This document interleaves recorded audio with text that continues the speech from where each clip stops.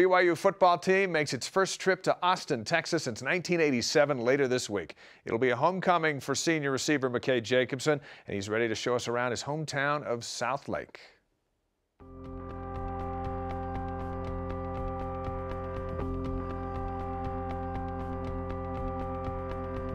About a month before our season started, I flew down here and I went with my family and my wife, and we was getting a tour of the stadium, and we thought it was a good idea to just get a good feel of what the stadium was like. We knew we were going to be playing there about a month away, playing OU. And I came down to one of these end zones here.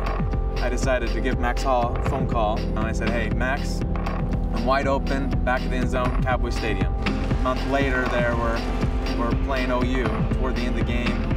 Call this play, I'm running the back of the end zone, the same area I had called him right on the phone, and Max throws me a touchdown pass. It was just an awesome thing.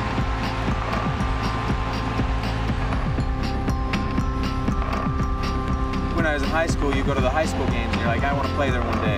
You watch the guys in college, oh, I want to play there one day. And then, even the pros, you're like, I want to play there. And it takes a lot of work. And I'm still in the process, but trying to enjoy it as much as I can and prepare for that. I got one more year there at BYU, my senior year.